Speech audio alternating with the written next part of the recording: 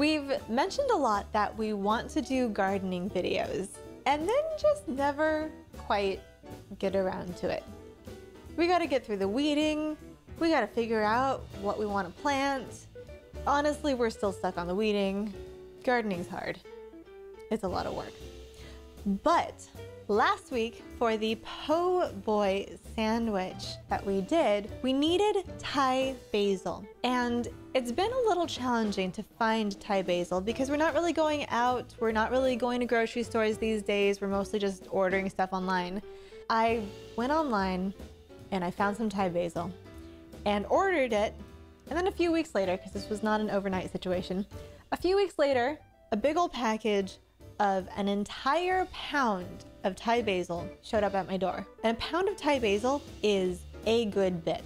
Seeing as it was quite a bit more than I needed for the recipe, Son decided we're gardening. So we decided to experiment a little bit and see if we could turn all of these stems of Thai basil into actual thriving plants. Step 1, we split all of the Thai basil in two.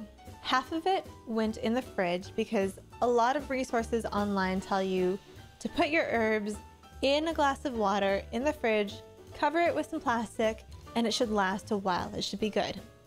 The other half we put in glasses of water, but we left it out. We didn't cover it, we didn't anything. We just put it by a window so it could get some sunlight. Our first mistake was putting it in the fridge, because that shit molded. It was not good. Don't do that. The Thai basil that we left out, however, was thriving. It was doing so well.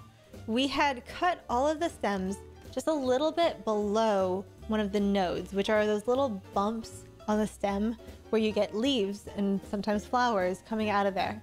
So we cut it just below, stuck it in the water. Half of the Thai basil that we put in glasses and left out were just in glasses with tap water. And the other half, we put them in bottled water, like literally just stuck them in the bottles. We wanted to see if there was a difference between normal tap water and filtered water, see which one worked better. You are starting to see there are a lot of experiments happening here.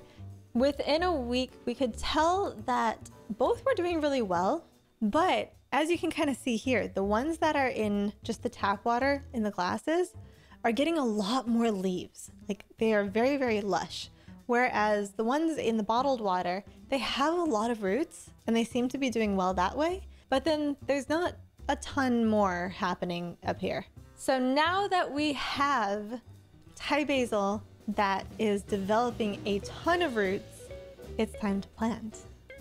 So for planting our Thai basil, we are once again experimenting with a few different methods to see just how it all turns out. Some of the Thai basil we are leaving as is in the glasses, in the bottles, kind of growing it in the hydro method to see if they will continue growing and flourish just like that, easy as can be. Some of the other Thai basil we are planting in dirt, some of it outside and some of it in pots. So for the basil that we are actually planting, we took it out of the glass and separated the roots really carefully because they did all get just mixed together.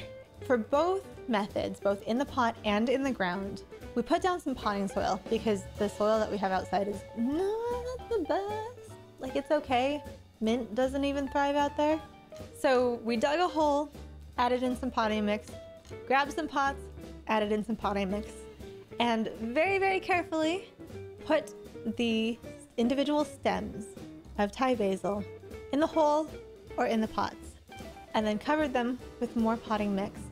Very delicately, like I'm trying not to squish anything, but enough so that they'll stay upright. Water them, and our Thai basil is hopefully ready to grow.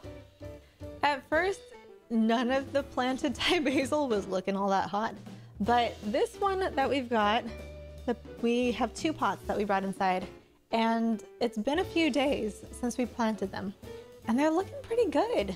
It's turning towards the sunlight. It seems fairly happy.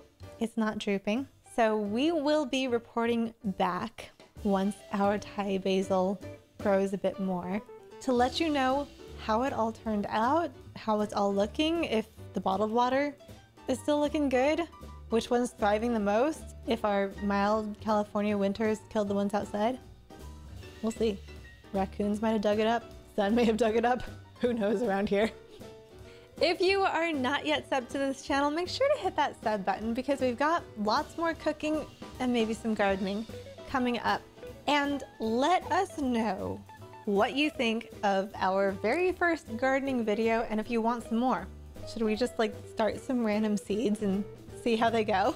And if you could leave a little like, we always appreciate it. We will see you next time.